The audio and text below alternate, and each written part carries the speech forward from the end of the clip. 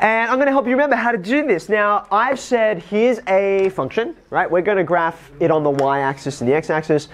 The first instinct you should have when you see something like this, you know you're going to graph it, is you should be wanting to factorize this. And I've deliberately given you something which is nice and easy. The factorization is x plus 2, x plus 3. Okay?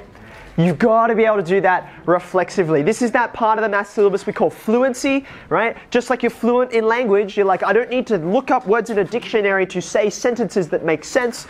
You should be able to do that without thinking, okay? Especially for an easy one like that, I did it on purpose. Okay, now what are you going to read off when you see x plus 2, x plus 3? What information does that give you? Okay, so you could expand it back if you wanted, but I want something more important. Okay, x equals negative 2 and x equals negative 3. What are those things? They're the x-intercepts. Thank you very much. So I'm going to go 1, 2, 3. So I'm putting in a couple of markers there, right? That's negative 2, negative 3. That's where my intercepts are going to be, okay? Now, under some circumstances, I'll just say, cool, and start drawing a graph, okay? But I'm not going to do that because I know if I draw a graph right now, it may or may not go through the other things that I want on my graph, and I want to be reasonably accurate, right? So I've got x-intercepts. Do I have any other intercepts I need to worry about? A y-intercept, right? So where can I read that off? 6. It's just 6. There it is. We had a nice long discussion about this when we were going back to this earlier. Y equals 6, that's going to be my intercept. I'm going to place it around there. So I'm actually going to mark these in. Negative 2, negative 3. Okay, would you be content right now to say 1, 2, 3? I can go through all those points.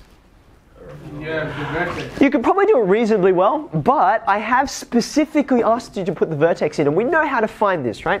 You can do this in one of two ways. You could say, the vertex lies on the axis of symmetry, right? And the axis of symmetry has this equation. X equals minus b on 2a. So you could do that. You could get a and b out of there and you could get an equation, okay? Oh, by the way, quick question. Why doesn't the axis of symmetry have c in it? You know how it's ax squared plus bx plus c. Bless you. Why does the axis of symmetry, it just seems to ignore c? What's up with that? Yeah, man, what are you thinking, man? C is like y. It's a y-intercept. Yeah. C. Okay. All right. So C is the y-intercept, but so what? Like, why would that, the C attaching to this? Why would that mean it has nothing to do with this? Now let's think about this, right? The axis of symmetry, it's a horizontal thing, isn't it? Like it's, well, for this kind of parabola. Anyway, we're going to look later on at parabolas that are actually sideways. So, right. But for this, right, the axis of symmetry will be a vertical line. In fact, I'm even going to go ahead and put it on the graph. Can you do it with me? When you put this in, you're going to get negative 2.5. It's right between these two intercepts, right? So let's just put it in there, like so. X equals negative 2.5. Now, that C, right, that plus 6, what it does, if you think back to when we were transforming graphs, right, that plus C, the 6 in this case, what it does is it moves the graph up or down. Do you agree with that? Like it slides it up 6 units or down 6 units or whatever, okay? Now just have a look at this axis of symmetry. What would it look like? How different would it look? This is not a trick question, I promise. How different would it look if I moved this axis of symmetry up 6 units? How different would it look to what it looks like now? If I move this guy, there's a ruler, no, here it is, right in front of my face. There is a ruler here, so here's my vertical line, here's my axis of symmetry. I'm going to move it up 6 units now, okay? Here we go. How different does it look? And so it doesn't look any different because it's just a vertical line. If you move a vertical line vertically, it's still the same line, right? So that's why this is what we would say independent of C, right? It doesn't matter how far you move this up or down. Okay. What are you going to do with that x equals negative 2.5? How will you use it to find the vertex?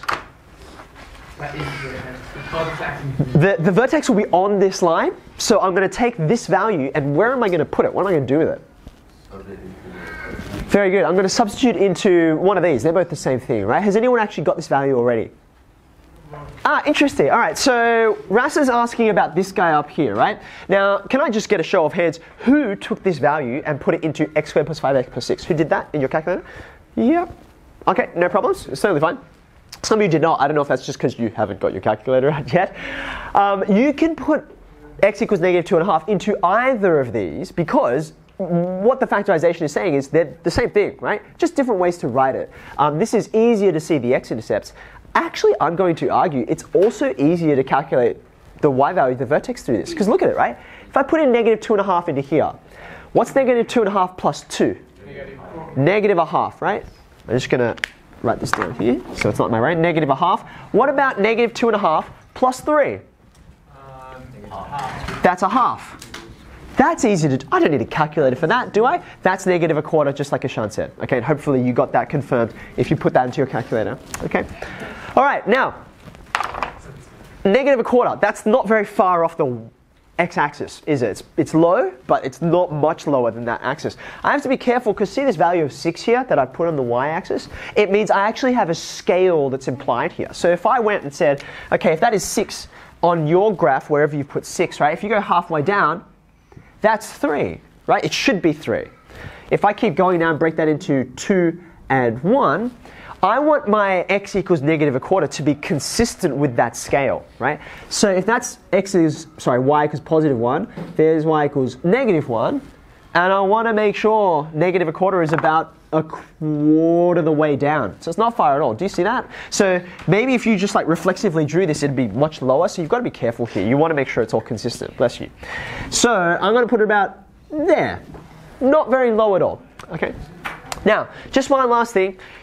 We're going to draw this now. That vertex, right? Do you remember I gave it an extra name, a special name, which is actually leaning forward to when we meet calculus. It's a long name. It starts with S. Does anyone remember? Stationary point. I called it a stationary point, which is a word from calculus. If you don't remember it, don't worry. It'll come up later. But what that means is down here, it's kind of flat, basically. So actually, a trick that I use is when I'm actually graphing this thing, if I know at the vertex I'm going to have this spot here, I actually draw a horizontal line there. I literally draw a horizontal line because I want to avoid the thing where I'm drawing, right? And then I'm like, oh no, I'm at the bottom, and then you kind of have to like sharply come up, and your graph kind of looks funny. It shouldn't do that. It should be nice and flat, kind of like rounded at the bottom. So that's why I put that horizontal line there, so that when I draw this, it's going to be reasonably accurate. Okay, now I'm going to try and fit into the rest of this. So it's going to come up through that intercept there, and I've got to get up to the 6. So there we go. And I'm pretty happy with that. It's not my most beautiful work, but it goes through all of the points that I need, and it's got the general shape. I am happy.